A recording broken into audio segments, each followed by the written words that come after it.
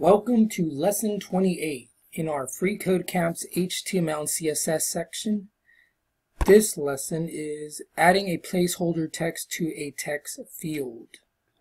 And it tells us that your placeholder text is what appears in your text input before your user has input anything.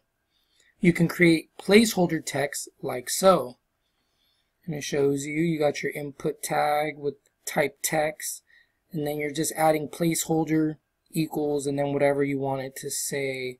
And that just kind of prompts the person like type here or anything you want to, tell them. It says set the placeholder value of your text input to cat photo URL. So they want us to come down here to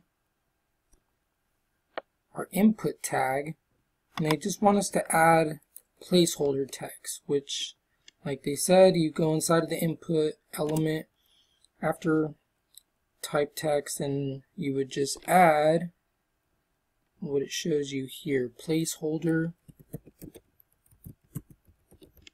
equals and what you want it to say inside, which they tell us cat photo URL. So now if I move this, you can see it prompts the person what to put in there, and that kind of lets the person know, okay, I got to put a cat photo URL here. You could change it to whatever you want. Like I said, if you just want to let the person know to type here, you could change it to say type here, and it'll prompt them that.